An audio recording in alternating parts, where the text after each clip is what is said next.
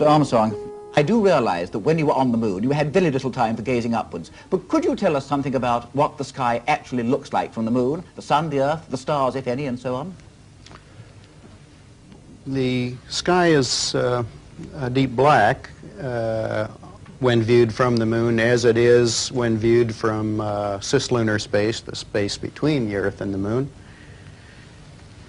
The Earth is the only visible object other than the sun that can be seen, although there have been some reports of seeing planets. I myself did not see planets from the surface, but I suspect they might be visible. The sky, of course, was black, but it had sort of a velvet sheen to it. I've often tried to explain the difference between darkness, when you turn out the lights and it's dark in here, or blackness. Blackness is the endlessness of it all. It's hard to comprehend. When you looked up at the sky, could you actually see the stars and the solar corona in spite of the glare? We were never able to see stars from the lunar surface or on the daylight side of the moon by eye without looking through the optics. I don't recall during the period of time that we were photographing the solar corona what stars we could see. I don't remember seeing any. I don't remember seeing any. The biggest visual surprise was just how black the sky was.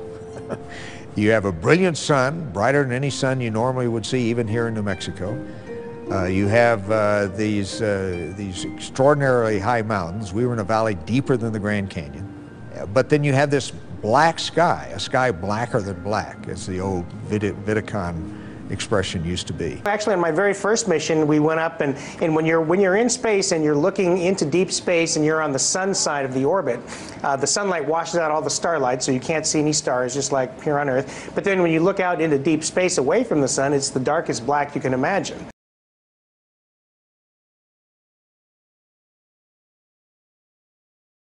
Whilst in space, have you ever looked away from Earth into the black void? Yeah. All because the you can time. see. Because you can see the stars. Oh yeah. You know, and pretty much all the time you can see the stars. Yeah. It's not a black void. I mean, it's black, but there's all kinds of little polka dots. There's all the stars there, and the cool thing is about it, you can see it during the day. Yeah, you can, and there's more than stars. You can see planets. You can see moons. You see Magellan clouds of the Milky Way you see galaxy. the Magellanic clouds. Magellanic. See, I just wanted the Magellan well, there's a large clouds. one I didn't and want a to small one. You can see the zodiacal lights. Whoa. Those are amazing. Right before the lights sunrise. of the zodiac. The lights of the zodiac. And we have to realize that in space, without the intervening atmosphere, the heavens are 10 times as bright, stars 10 times as numerous, because there's no atmosphere to block the light. When you get up on a clear night in Colorado, up in the mountains where there's no light and you can see all these stars, we'll multiply that by 1,000. That's what it's like in space. Since the moon has no atmosphere, then a daytime picture, if you're there in the daytime of the moon, you see a full night sky of stars, even with the sun in the sky as well.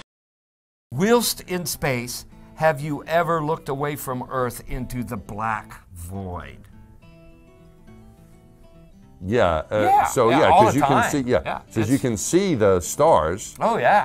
You know, and pretty much all the time you can see the stars. It's not a black void. I mean, it's black, but there's all kinds of little polka dots. There's all the stars there, and the cool thing is about it, you can see it during the day. Yeah, you can, and there's more than stars. You can see planets.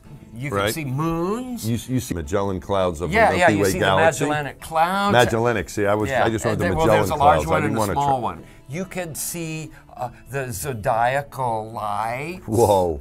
Those are amazing. Right before the lights sunrise. of the zodiac. The lights of the zodiac.